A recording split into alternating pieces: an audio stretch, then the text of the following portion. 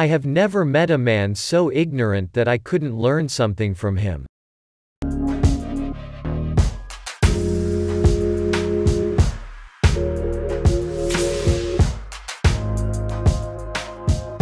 I do not feel obliged to believe that the same God who has endowed us with sense, reason, and intellect has intended us to forego their use.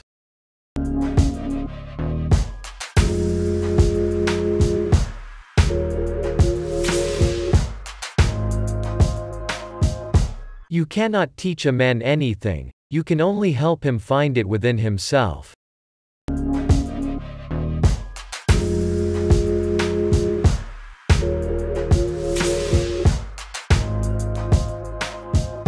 In questions of science, the authority of 1,000 is not worth the humble reasoning of a single individual.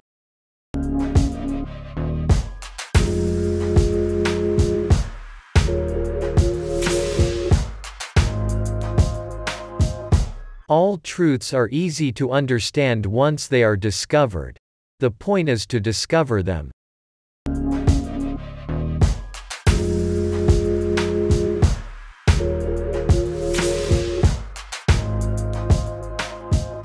The sun, with all those planets revolving around it and dependent on it, can still ripen a bunch of grapes as if it had nothing else in the universe to do.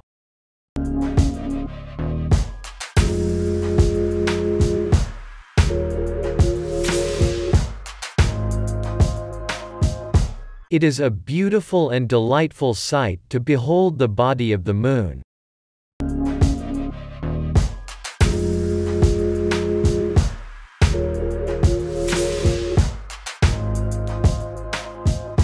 There are those who reason well, but they are greatly outnumbered by those who reason badly.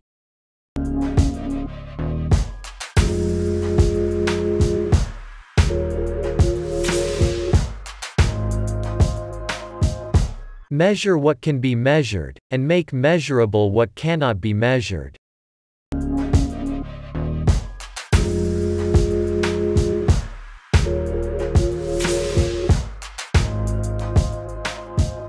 Mathematics is the language in which God has written the universe.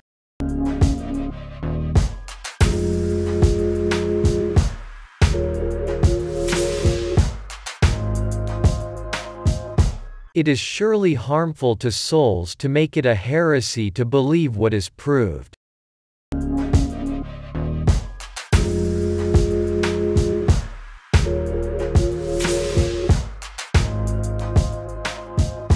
By denying scientific principles, one may maintain any paradox.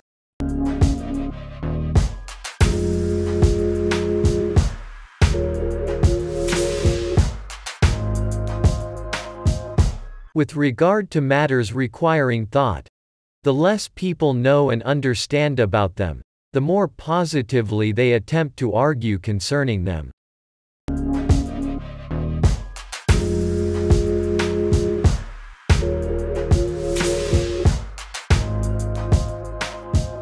See now the power of truth. The same experiment which at first glance seemed to show one thing, when more carefully examined, assures us of the contrary.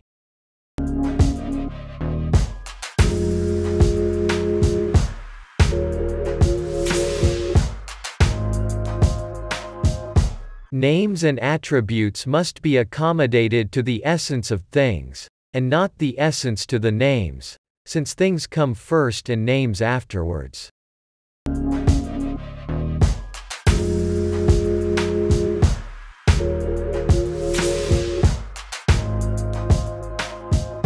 In the sciences, the authority of thousands of opinions is not worth as much as one tiny spark of reason in an individual man.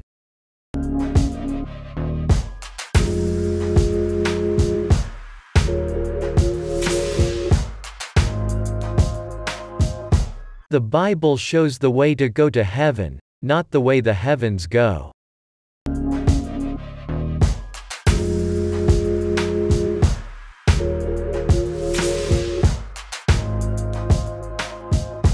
Philosophy is written in that great book which ever lies before our eyes. I mean the universe.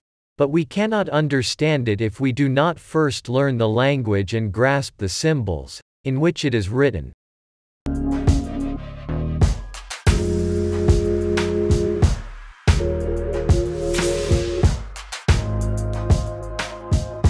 We cannot teach people anything. We can only help them discover it within themselves.